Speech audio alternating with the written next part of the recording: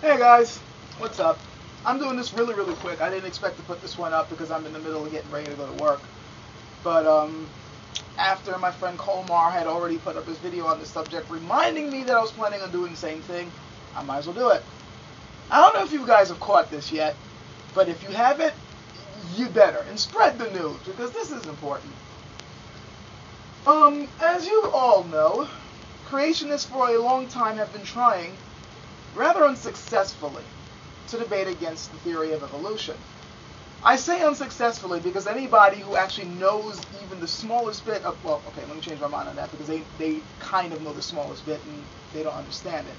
Those who have a decent amount of knowledge on evolution and understand what the theory is trying to say, they know that their arguments are unsuccessful. It's only the ignorant that think that the creationists actually have a point. And one of their major arguments against it is that we've never seen any new species pop up in our lifetimes. Of course, we can always argue that things don't just simply pop up out of nowhere, and it takes a while for things to split off into another species. And that has been the counter argument, but they won't hear that. And never mind the fact that there are in fact new species popping up all the time. But these guys, they want to see something that's obvious. They don't want to see bacteria splitting off, and they don't want to see some fish in the sea that you can barely encounter, splitting off into a new species. They want to see something right now. They, in their terms, want to see that monkey turn into a man, which, even though that's not exactly how evolution works, but whatever. Well, if you guys have been paying attention to this sort of news, then you would have noticed that there has been a new species that has popped up and split off from another one recently. And, interestingly enough, it's on the very island that Charles Darwin went to that, influenced his thoughts to create the theory in the first place. Right in the Galapagos Islands, there is now a new species of finch. Yep, you've heard me correctly. Just go and Google it. Just simply Google birth of new species. Just type that in. I happen to have gotten this link from my friend through the Wired Science website, which has a decent article on it. But apparently there are other places online too that are talking about it. You got one of the evolution lists on blogspot.com. You got www.nature.com talking about this. You got scienceblips.dailyradar.com. You got birdforum.net. People are talking about this. There is now a new species of bird. And they can actually see where it's split from. So, who wants to make a bet on how long it's going to take before creationists desperately try to find a way to quote-unquote disprove this one? They haven't really been able to disprove a damn thing, but in their minds, as long as they come up with a gotcha argument that satisfies their own ignorance, they'll call it, they'll say that they've disproved it or debunked it. They don't even know what a debunking is, but they'll claim that they've debunked something. But here, you now have a new species of bird that split off from another one. Let's see them try to twist this one around. My guess is that they're going to try to say, oh, it's not a new species at all. It's a variation, which is what you can say about some of the other species on Earth. Really, I would like to know. It'll be funny to see how they're going to try to twist this one around. It'll really be entertaining to see how far the depths of their ignorance and ego will go in trying to say that, oh, this can't be real. But here it is.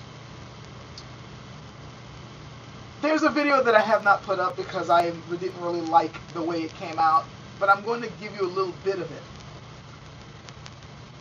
For any creationists that happen to be watching this video right now, people, if you don't know anything about science, you are not qualified to argue against the findings in that subject.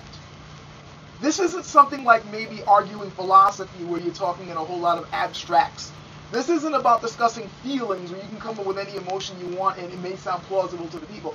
This is science, okay?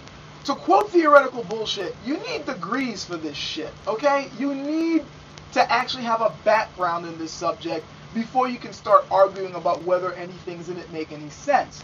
Because if you don't have a background in it, then just about everything in it will not make any sense. For instance, I do not have a computer science degree, nor do I have an electrical engineering degree.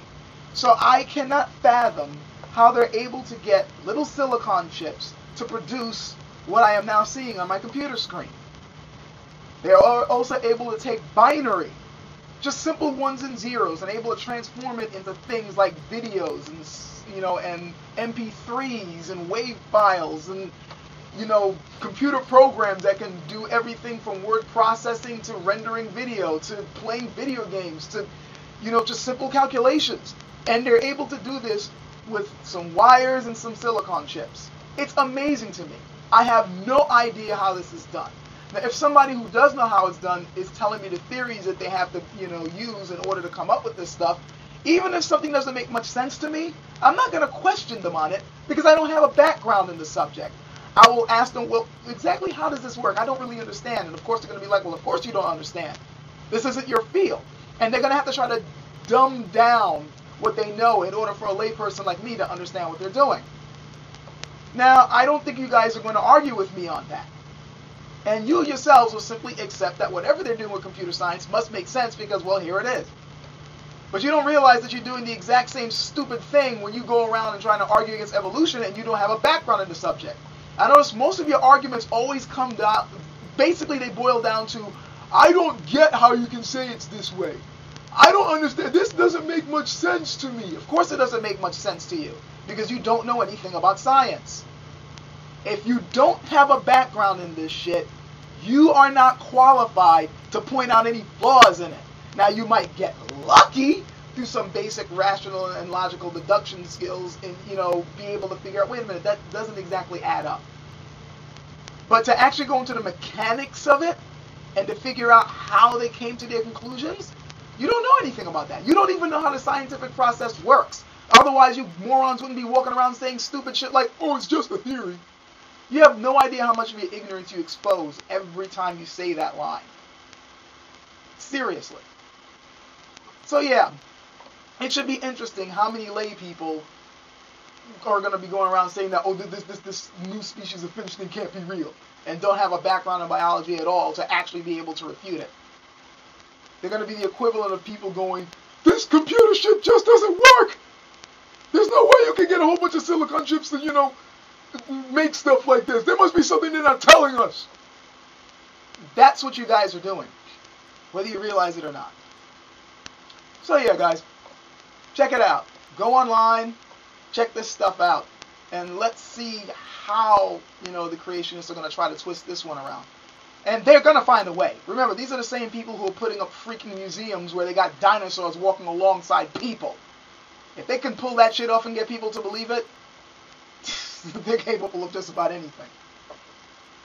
Anyway, catch you guys later.